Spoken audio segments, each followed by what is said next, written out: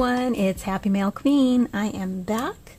I do have a project share for you guys, a Halloween project. Once again using the Sweet and Spooky Doodlebug. And I did use just the 6x6 paper pad, a couple of doodle, or maybe just one of the doodle pops, and some of the odds and ends, some stickers. So anyway, I also use a KS Craft die.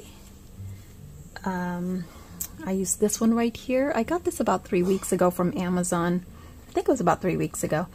And I went ahead and created the Pumpkin Basket Mini. It's so cute, you guys, and it's a pretty good size. As you can see my hand there.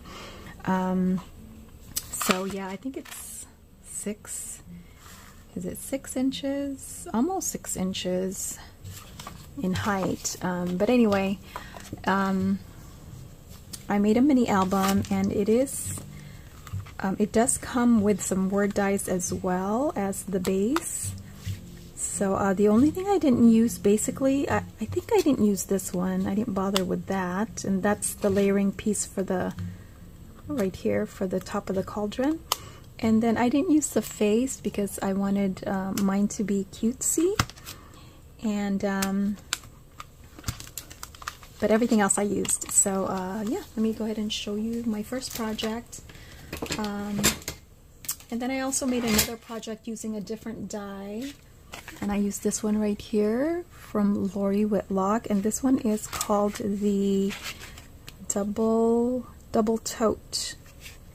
So I didn't use all the pieces, but these also come with some word dies as well. This one I think has friend and celebrate. This one right here, sorry, I shared this before, but on this KS Craft die, it has the word boo, scary, and candy. So I did cut those. Okay, so anyway, first I'm going to show you my mini. I think it came out so cute, and for the face, I was inspired actually by one of the Doodlebug, one of the cut aparts here, and you see that? It's a little pumpkin basket. That's what I wanted to make, that kind of face. I wanted to be really cutesy. So I basically just kind of followed this as my guide. And that's how I created this. So I thought it was really cute. And then I put some fibers here to bind it. Oops, that came off. I did use some rings, and I think these are the 15mm rings from Hobby Lobby, and they're just jump rings, but they're the heavy gauge jump rings. And then I used my scrubbies here, and then this came off, but I actually have this on a garment pin. I have this like purplish garment pin, and I just stuck it out. I just put it in one of the jump rings here, just for it to hang like that. And you guys have seen my charms before because I shared that. So anyway, that's how the front looks like, you know, because I wanted it to look like a basket with the fun, these are doodle pops right here, and then some of them are stickers, and some of the ephemera or odds and ends. And then I did make, how many pages? I think it's a total of 6 pages. Could be 7. But anyway, so this side I left blank. You know, I didn't mat it or anything because I'm not going to put any pictures. I like this to be just kind of a decorative area. And then this one here, this is where I'll put the picture. What's nice about this, and it kind of looks like a cauldron here, but what's nice about this pumpkin basket is there's this space right here, so you can decorate up on top, right? So I just put some little ephemeras in there, which I'll probably pull some of it out, but and then I still have this space right here to mat a picture. And there's that boo word, and I just put it on one of the acetate pieces. And then I have another ghosty here that I'll probably, you know, glue these down, but for now they're not. And the next page, so I didn't adhere this part, you know, just so I can stick some, you know, ephemeras and whatever else I want to put there. And so as you can see here, I did use some of the odds and ends. And then there's that word candy, that's part of the, you know, the die set. And then I put a little pirate here, and it says treats. And then here I have another little pirate, and it's I did put a mat on this one for my picture. And this mat is, I want to say 3.5 by 3.5. Where is my ruler?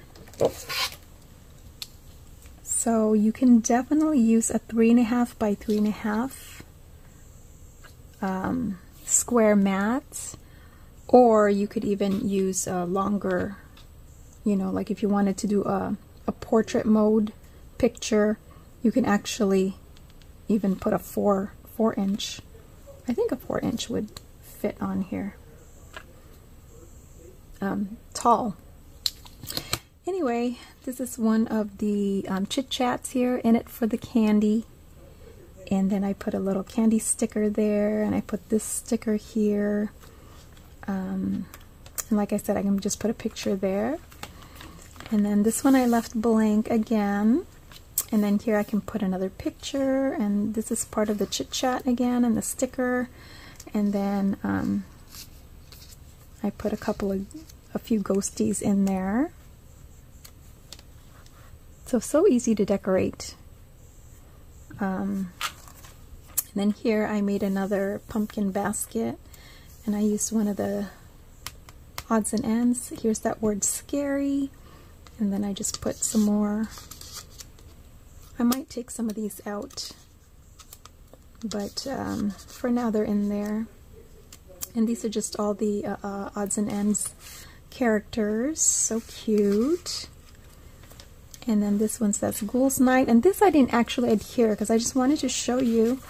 You can use a 2.5 by 3.75 inch mat. So I can put a picture this way, or I can put a picture this way.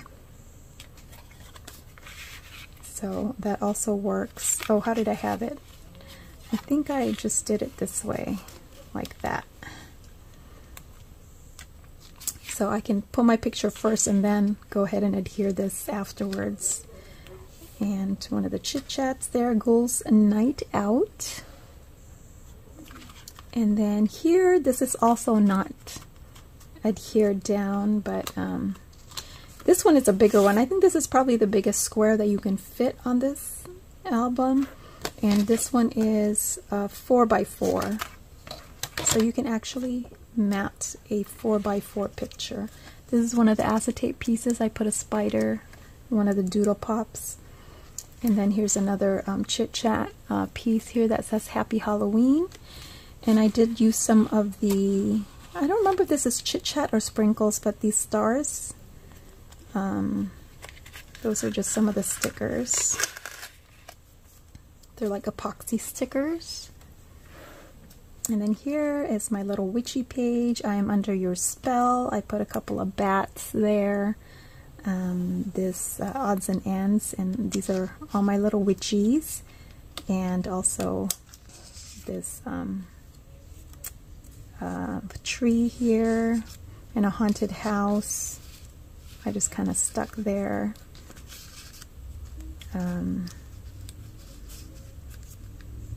So in this way I can just put a picture here but leave this part, because I don't like putting a picture and a picture, because you know they end up kind of sticking together sometimes. Super cute. I love this die set. And this one's all about pumpkins, so carving pumpkins, pumpkin contest. And again, this one I didn't adhere it yet, but This measures 3 by 4 1/4. So if you want to like put a picture going this way, this is a good size. A 3 4 1/4 mat. And I just made a little pocket here. So when I'm ready to put the picture, then I can adhere this down. And that's it. And then the back looks like that. I think this is so cute and it's so roomy. And if I change the rings, I could even add a lot more pages. I can probably put like 8 or 10 pages, but this one is a total of 1, 2, 3, 4, 5, 6. This is 7 pages, including the front and back cover. And then the front and back cover, I did make it nice and sturdy, so I did double the 110-pound cardstock that I used, just to make it nice and sturdy. So isn't this adorable? I love how this album came out, and hopefully my kids, I think they're gonna dress up this year for Halloween, so my young adults they'll take some pictures and then I can put it in there. Alright, and then my next project that I want to share with you is I finally I've had this forever, for a really long time. I might have used it once, but that was about it. But I did want, I don't even know if I used it once. I might have just bought it and then I didn't even like put it together. But anyway, I decided to go ahead and create this so that I can hold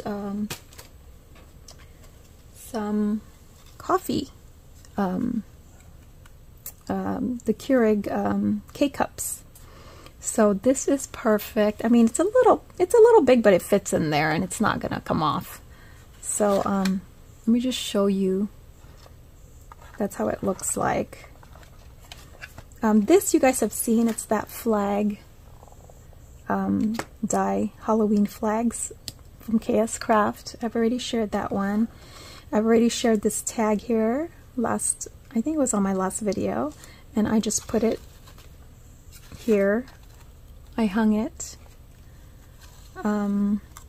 So basically, to put this die set together, you have to cut 2 of each. Let me show you the die. It actually has, this is a really old die, but you cut 2 pieces of this, and then you know, this part folds and this part folds, and then you adhere from here to here, you adhere back to back, and then you have the side, which is this like house looking piece here. That's the side. You cut those twice. So you cut this twice and cut this twice. This is the layering piece. So that's the purple paper that you see there. But this part here is the base, and that's where you glue the flaps.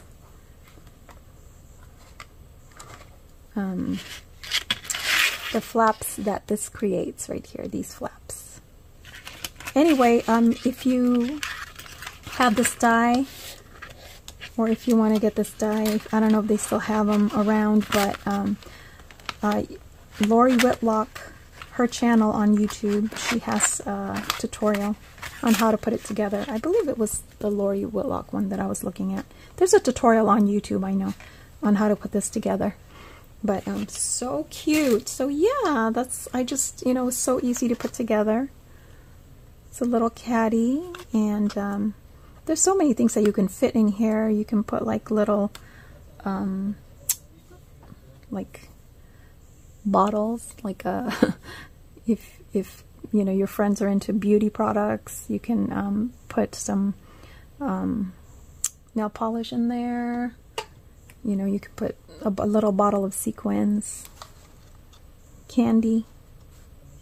But I really wanted to put the pumpkin spice latte, pumpkin spice Keurig coffee in there. And then for again, the paper I used is the Doodlebug Sweet and Spooky, and this here, this was perfect. This little sign right here, the trick or treat. That comes from the Chit Chats. You have these, they give you 6 of these round pieces there that have a sentiment on it. And yeah, there's 2, 4, 6 in there.